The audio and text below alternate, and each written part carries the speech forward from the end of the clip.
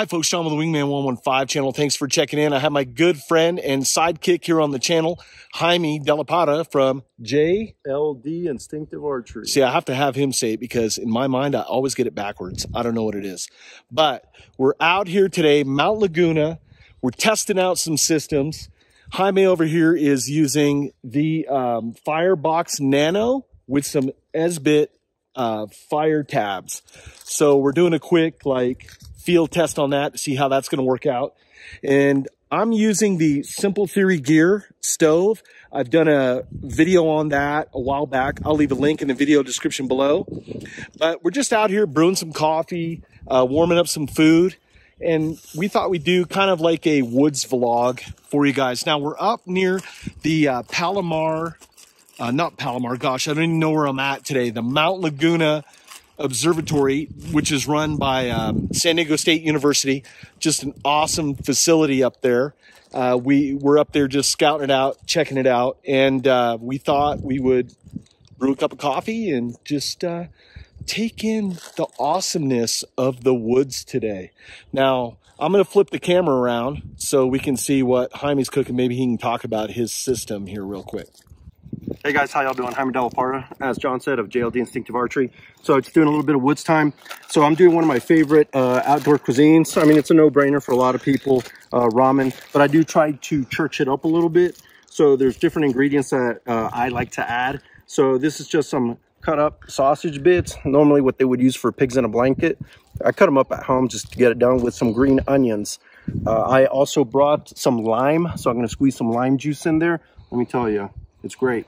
And you can always church it up. When I was in the Army and I was in South Korea, that's where I learned the different ways to make ramen. So for those of you guys that have been in South Korea and know what I'm talking about, so yeah, just a simple thing to make here. And again, you can always add more stuff, have it already pre-cut. So just waiting for the water to boil. I want to see how these S-bit tablets work with the FireBox Nano. Talk a little bit about your system, what you're using here. So for those that are not familiar with, the FireBox was designed by Steve, I forgot his name, but he's on YouTube. His channel is FireBox, if I'm not, is that correct, John? FireBox stove, I think. FireBox stove. So I'll leave a link in the video description below. So he does make a much larger, kind of like a bush stove, if you will, or bush box.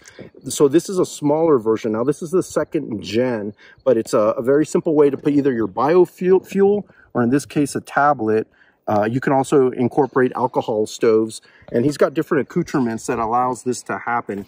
So for me, normally I'm just burning wood and whatever biofuel, but I did want to try out these S-bit tablets that I got from Fox Outfitters in Ramona. So check those guys out if you're a local. So simply just bringing water to boil, adding my ingredients, and that's it. But I'm trying to see how long is it's going to take. Also, because typically the S-bit tablets need to be a little bit closer to whatever container you're boiling water in. So again, experimentation. So I'm doing it here. We're not out in the wilderness deep for days on end. So this is a great place to see what's the run time on this and to get it going. So just a simple system. It actually fits in. Where's my kit? And the Self-Reliance, this is the Canteen Cook Mess Kit. So that's what's actually you're seeing here. If those that know probably already know, normally it comes with its own little stove that you could put over some coals and boil water or boil the canteen on that. But I like this, especially we're here in California where we got to be careful where we burn stuff in the woods. So that's why I incorporate the Nano system, and it fits in perfectly inside the pouches. So I'm sure that everyone knows about this. Isn't nothing new. This product's been out. But of course, maybe I'll I guess I'll drop it all now. I've added an old school Army first aid kit. I gutted it and put in the things that I need for out in the woods. Everything from Band-Aids to mosquito repellent to diarrhea tablets, painkillers, all kinds of things that I know that I would need just for minor patch you up and let's get you back home if something happened.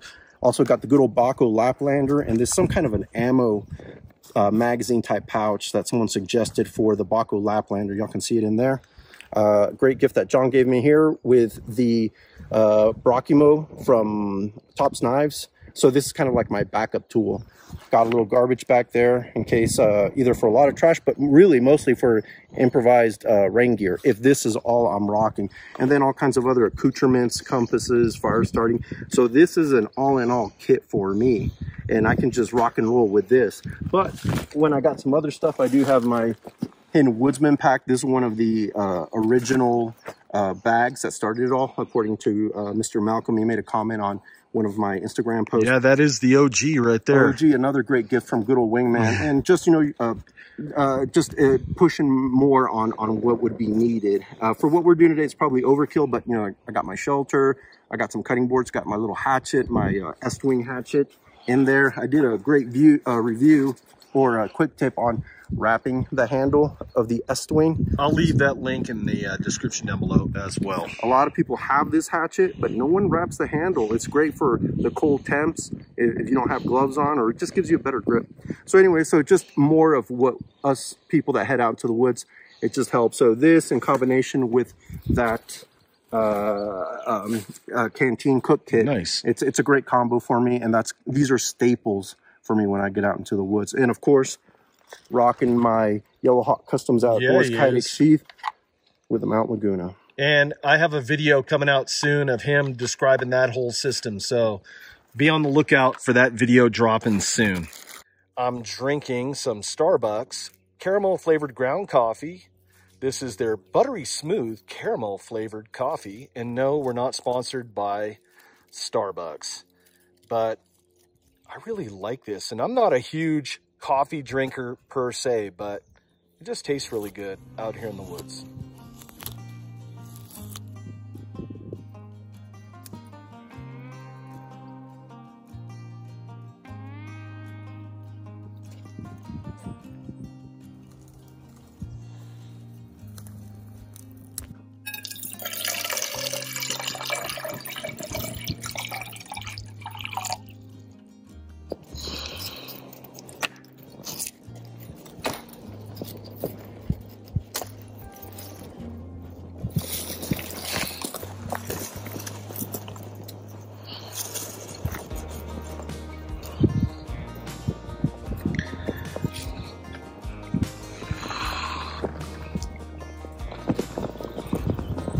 So I was using the S-bits in my little FireBox Nano, and it just wasn't enough. So I decided to combine that with some biofuel, with some wood. And this is where my little pinky lanyard situation comes in. I know in, what was that reviewer? Outer Limitless? Outer Limitless, Eric. But I've done a video on this, but this is the pinky lanyards. This is where they come in. And maybe it's just a little too much to try to break over the knee. And instead of digging and getting others' tools out, this is on my hip ready to go. And I could just do some light chopping just to break it, have a little bit more of a surgical procedure in what I'm trying to do, and break it enough in enough sizes for my FireBox Nano. So it's just the usage of the pinky lanyard. It really lets you get more of that forward weight. So for such a short knife, most of your 4-inch blades won't do what this one just did. A lot of people are probably wondering what that coffee filter is. That is a Cedar Summit, and it's a silicone coffee filter. Works really well, compresses down upon itself, weighs next to nothing. So when we're coming out, doing some of this hiking and just exploring, it just makes it nice. That way I don't have to carry a thermos. It's just part of the ambiance of just being outdoors. So if you're bicycle camping, you're fishing, you're hunting, you're doing all sorts of stuff, let me tell you what, this coffee filter may work for you really well.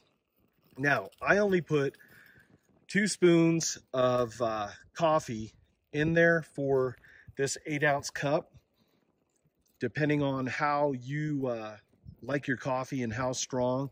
I just drink it straight, no creamer, no sugar, and we just roll with it like that. But this whole system with the Simple Theory Gear stove, I just collected some like dead oak limbs as we were hiking today, and I just broke them down into a little pile. I mean, I had next to nothing, and it's, let's take a peek. It's starting to come along. I mean, I just put this on the fire just moments ago, so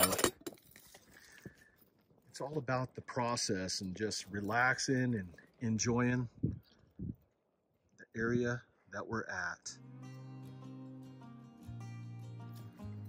Here's a secret touch. I should have brought in some chopped garlic. That would have really made it nice. Yeah, would have. Like Food Network stuff you got going on there. Like some top ramen menudo. Oh yeah. Looks really good. Oh yeah. Smells good too with that lime flavor now hitting that water. It up. Take your limes out to the woods. There you go. Let's see.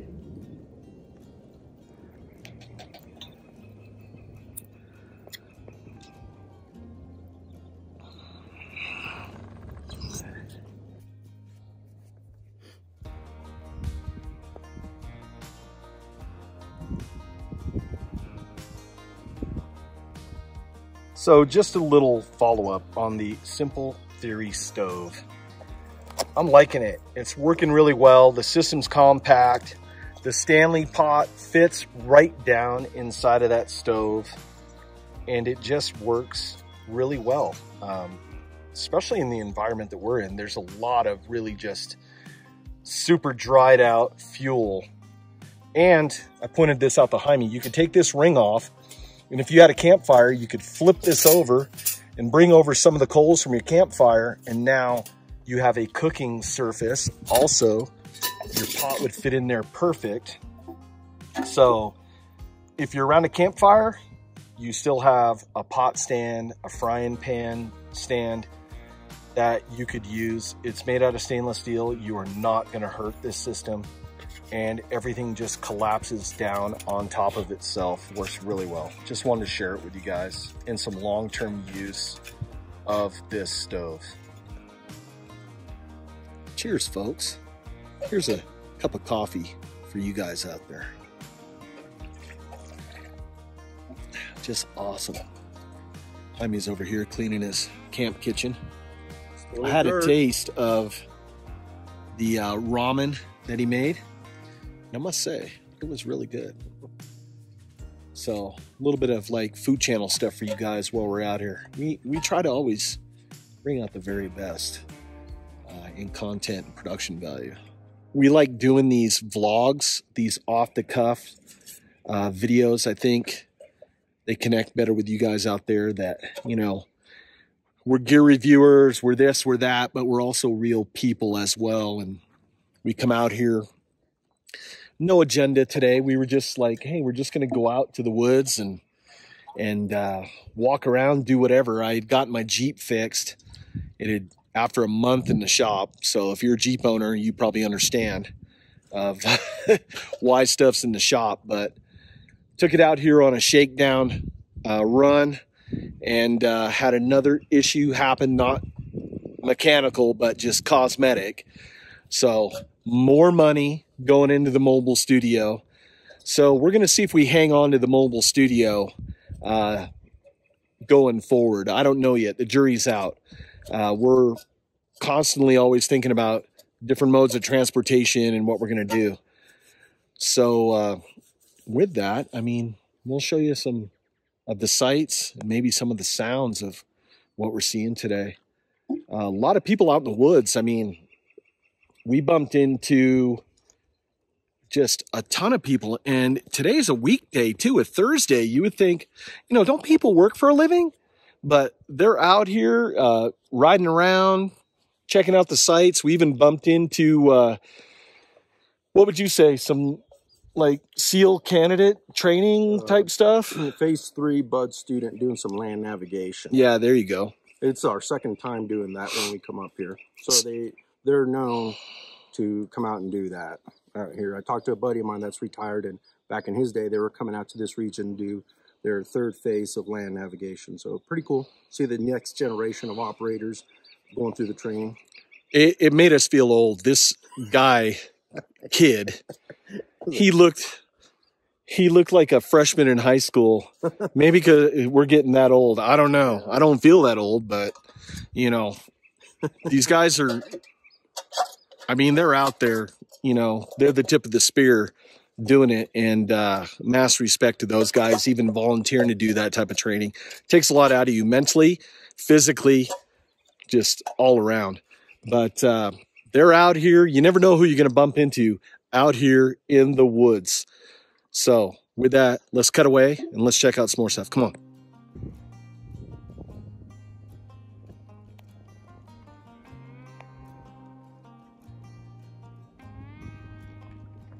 So we're hiking along, and just so you always think that you're the first one ever to touch an area, somebody lost their iPhone out here, probably while they were sledding in the snow. So we'll take it down to the truck and we'll see if it'll turn on. We're using the Mount Laguna as reference to that, but Jaime spotted that out of the corner of his eyes. We're walking along. Forest fire came through here probably, I want to say 10 years ago. And just look how long it just takes to recover. But I mean, life, just like on Jurassic Park, it always finds a way, right?